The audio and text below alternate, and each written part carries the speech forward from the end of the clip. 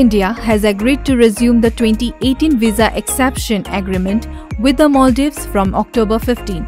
As per the report, the agreement was temporarily suspended due to the COVID-19 pandemic.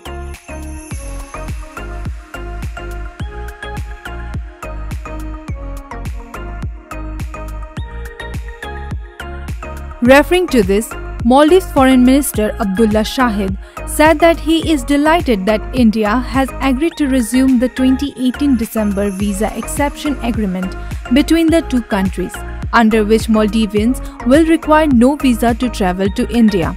The High Commission of India in the Maldives tweeted on the same and stated, "No visa required from October 15 for Maldivians traveling to India for medical, business or tourism purposes." Maldives will be the first beneficiary of visa-free travel since COVID-19 restrictions were imposed by India in March 2020. This move restores the bilateral visa-free agreement of December 2018.